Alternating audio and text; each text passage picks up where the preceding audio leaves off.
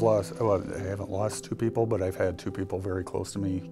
One passed from cancer, my uncle, who, ironically enough, today would have been his birthday, and he passed away on my birthday a few years before my wife was diagnosed with breast cancer. I was actually at work at the Family Justice Center, my current assignment of the day. And she kind of did that thing where she held a phone up to another phone because she was getting the phone call regarding her diagnosis.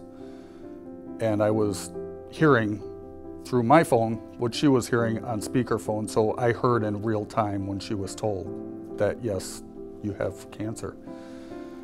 And she immediately I could just hear the fear in her voice. She was so scared, and I couldn't get home to her fast enough. She went through a really heavy dose of chemotherapy, and she had an extremely aggressive cancer that required an extremely aggressive treatment. And it was 10 months of going into the clinic to get chemo at least once a week, sometimes twice. The days would be anywhere from 6 to 11 hours that we were there. There were tougher days, but for the most part, she was relatively strong and able to get through. You know, she stayed at work the whole time. And yeah, she was a trooper. What can I say? Ironically, she is in school right now for nursing.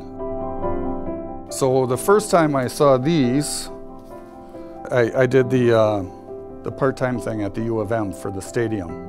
TCF Bank Stadium at the football games, and the first one of these I saw was on a U of M cap.